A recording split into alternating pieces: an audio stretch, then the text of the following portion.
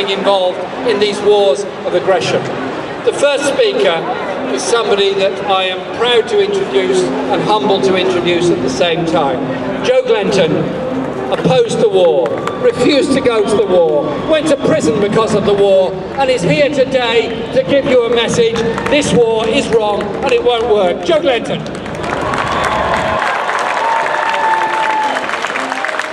Thank you, everyone.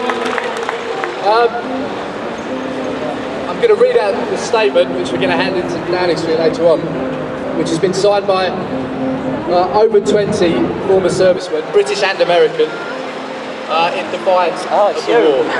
All of them Afghan and Iraq vets.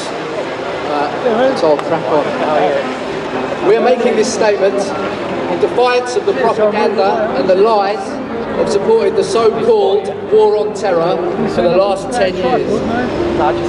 We believe that Siegfried Sassoon's words of a century ago apply to the wars being prosecuted today against innocent people. And he said, the war is being deliberately prolonged by those who have the power to end it. We are veterans from the British and American Armed Forces acting on behalf of servicemen and citizens at home. We know that these wars have nothing to do with democracy or security or women's rights or peace or stability. They are fought for money and power and nothing else. Our comrades' blood has lubricated the ambitions of the few.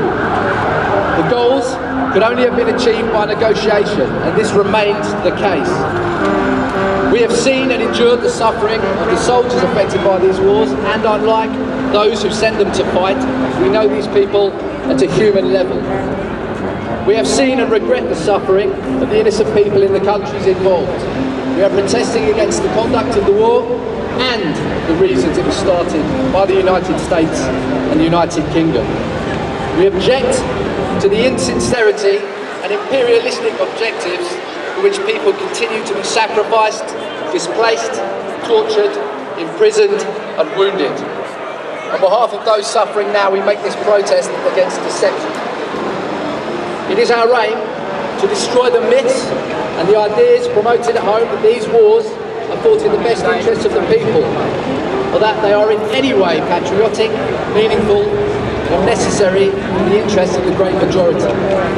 10 years is long enough for a war that has nothing at all to do with terror, yet it is carried out under that premise. At Nuremberg it was decided that no soldier can hide behind the mythical, and I'll repeat that, mythical obligation to obedience at any cost.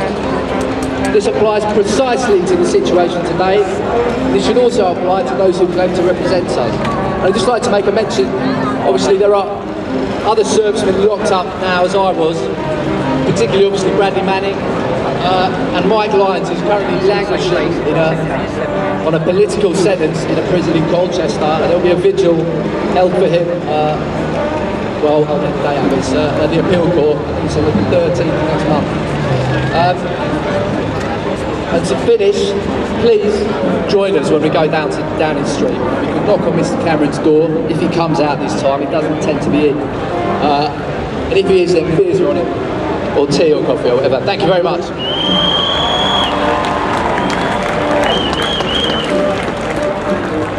Joe, thank you very much. Absolutely brilliant message and inspiration in your work and what you're doing. Thank you very, very much. The Stop the War Coalition has enjoyed the support of a lot of writers, a lot of journalists, and many people who've given their time and energy to it.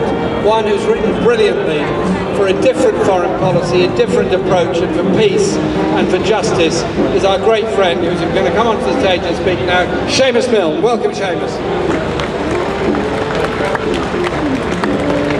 Thanks, Jeremy, and thanks to all of you for coming today to Trafalgar Square.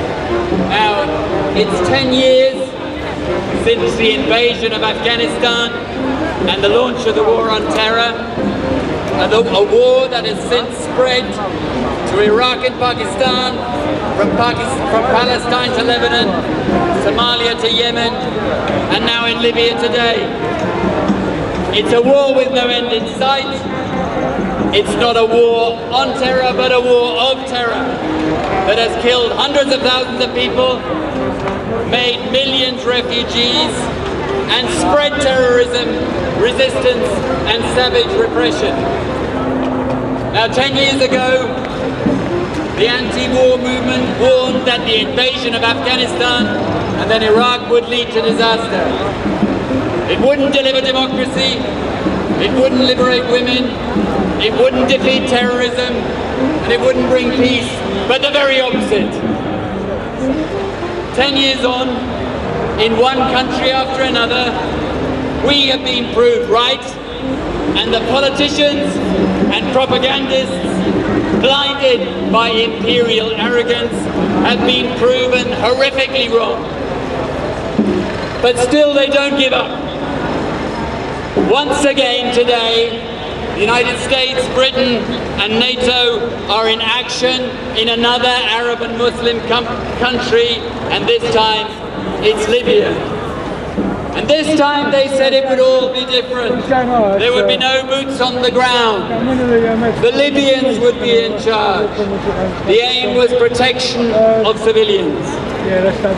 Tell that to the thousands of civilians who have been forced to flee, who have been wounded and have been killed by the bombardment of NATO and NATO-backed forces now in the Libyan town of Sirte.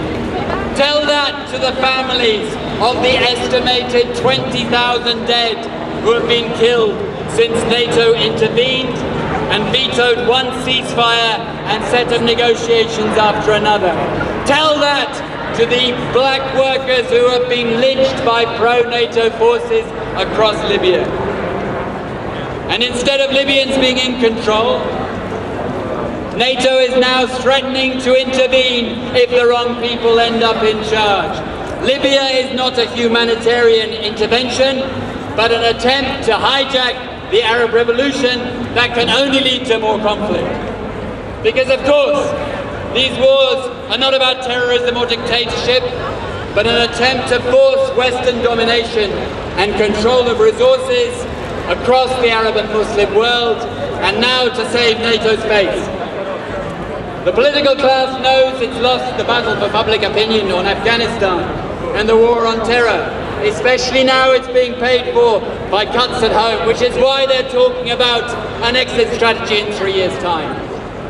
But it's not happening on the ground, and it's not what they're actually planning in 2015. So our job is to turn public hostility to the war into unstoppable pressure to end it. Let the people of Afghanistan and the Arab and Muslim world decide their own future and bring the troops home. Thank you very much. Thanks, Seamus. Thanks for your writing and the brilliant message you gave today. I'd like you to give a very warm welcome to somebody who's been an amazing supporter for Stop the War Coalition, amazing musician and promoter and presenter. Please give a very warm welcome to our great friend, Brian Eno.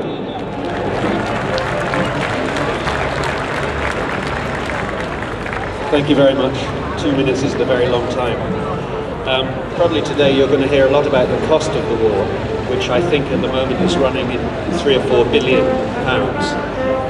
which is £12 million a day they're currently spending on it. So I thought I'd like to take my 2 minutes to give you some examples of what else we could do with £12 million a day.